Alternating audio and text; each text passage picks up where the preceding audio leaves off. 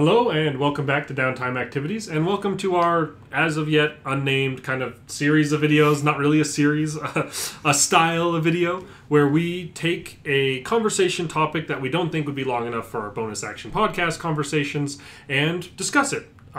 Shorter, kind of just casual conversation, the kind of nerd hobby conversations we were having anyways, but just on camera. This one is going to be all about something that is very divisive and a big part of RPGs, or sometimes not really a part at all, depending on how you like to run the game, and that is fudging the numbers. When do you... Specifically as a game master. As a game master, as the person running the game, when do you roll a die, look at what it says, and then decide that that doesn't count, and what you want to happen is just what happens? There's a lot of hard feelings about this because it takes away some of the honesty of the game, and you don't want the person behind the screen to just be determining everything with whatever they feel like. You want that role of randomness, that role of chance to play a part in your game. And a lot of people feel, as a game master on sort of the other side of that their job is mostly to be there as a storyteller, and to make sure that, like, interesting things are happening and that the world is responding in an interesting way to what the player characters are trying to do. And, I mean, there is certainly an argument there, but I don't necessarily think it goes far enough to cover up, like, just rolling the dice for noise and deciding what happens. Personally, I don't like fudging the numbers. I'm kind of reached a point where I'm in the camp of, like, don't do it ever. You might have an idea of what you want to have happen. You might,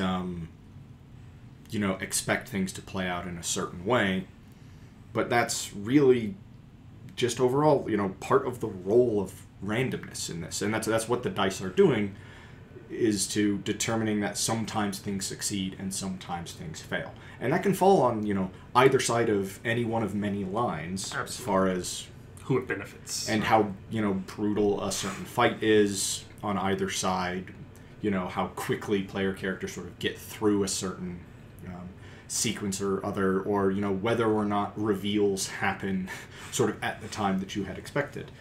I think, to some degrees, if you're relying on dice rolls for some of that stuff, especially for, like, kind of specific story important moments, you probably haven't written your story quite in the way that you should.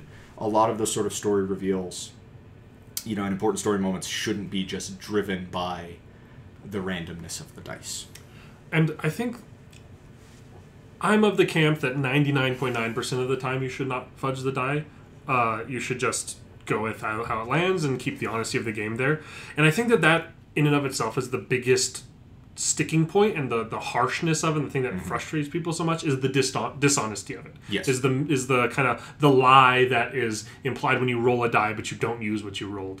And I think that can be removed by not rolling that die. I think that there's a big D&D piece of advice that is given out by a lot of, like, internet DMs and stuff, that is, never let a player roll something that you're willing to have them fail at, or you're willing to have them succeed at. I was just going to bring that up. Never turn that around and point it back at yourself. Never ask for a dice roll if you're not willing to deal with failure. Exactly. And if you have a story moment that you think has to happen, don't roll for it. Have it happen. Don't roll and then lie, regardless of what it is. If it's a thing that's going to happen, make it happen. Be honest about it, and that this is the decision I made as the DM. This is what's happening. And you can be clear with players when you're not going to allow them to roll for something. When you're not going to make an enemy roll for something. Yeah. That's acceptable. And if you have a good play group, they'll understand that. They're not gonna throw a fit and storm away from the table.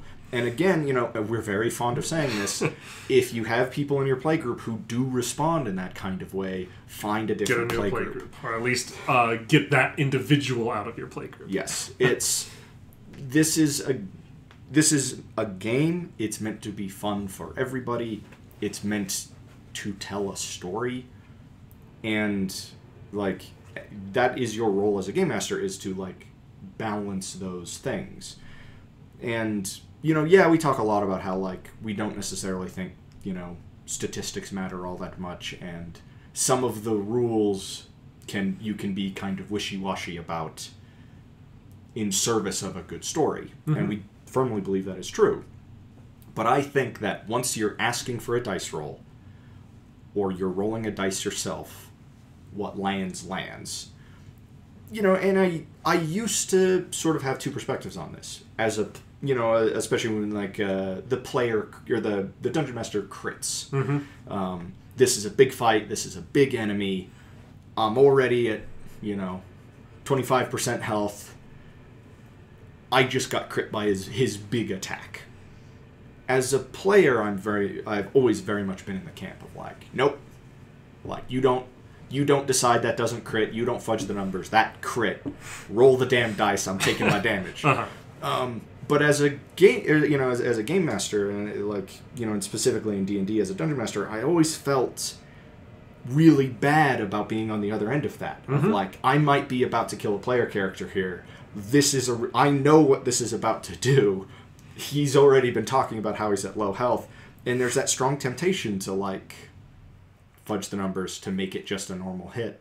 But I think, sort of recently over the past few years, I've just kind of come around to like,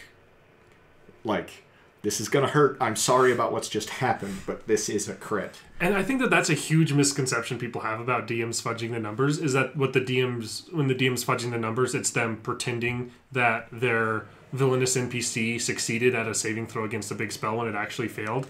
9 times out of 10, I think that a DM's fudging the numbers, at least if it's a good DM, is because they looked at their player who's like just talked about for the last 3 weeks how excited they are for this campaign to play their character concept they've been working on for a month, and the first combat you're like, oh, they're at 1 and I just crit them, this could outright kill them right here, and you're like, you know what? That's 3 damage. That's 99. I think percent of them is the DM trying to pull back and kind of pull punches. And I think that depending on your group, a very small amount of that can be okay. Specifically, if it is a newer group of players, it is people still learning the system, things along those lines. Even then, I would almost never do it, but maybe occasionally it's somebody new, it's something along those lines where you're trying to kind of pull a punch a little bit just to make sure you're not killing somebody's character when they're still learning the ropes.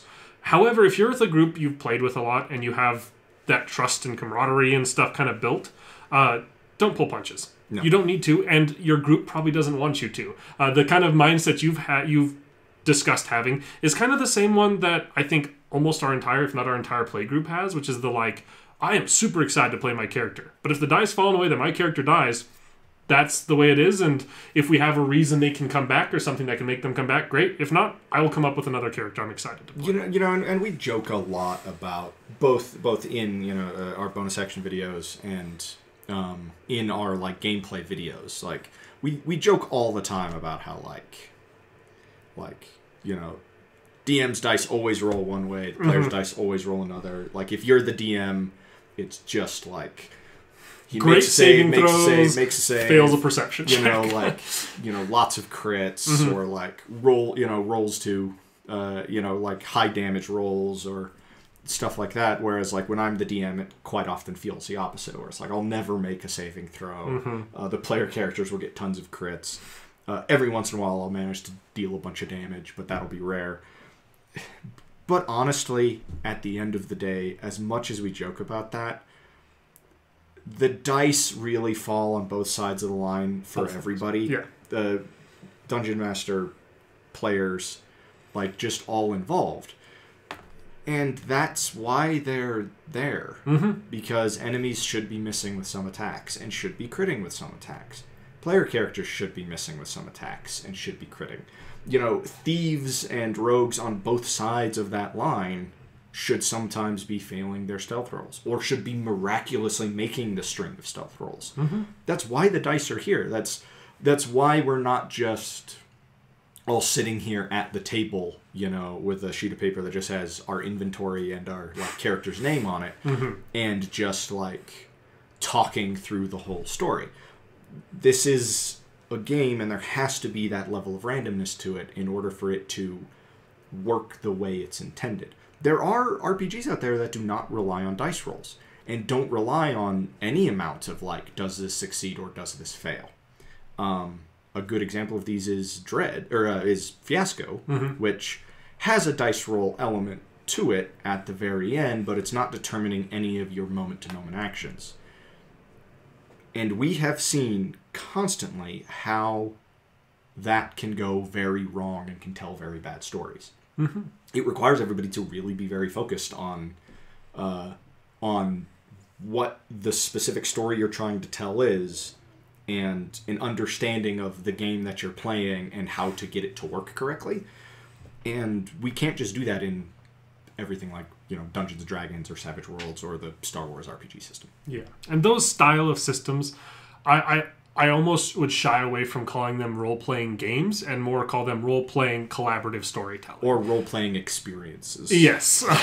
To make it sound like some sort of weird new age, like VR headset pitch. But it is this like, if you want it to feel like a game, like a chance of success and failure, you really have to have that element there, whether it's dice or with Dread, like pulling from the tower and these kinds of things.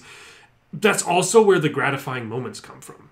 When you're in that like tense moment and you're fighting the boss and somebody rolls a crit, that's only exciting because they don't look down at their character sheet, look back up and just say, I have decided I crit now, and hit them really hard. They had to get that 1 in 20 chance, and that's what makes the table cheer and get excited. And you don't want to take that away, the truth of that away. And when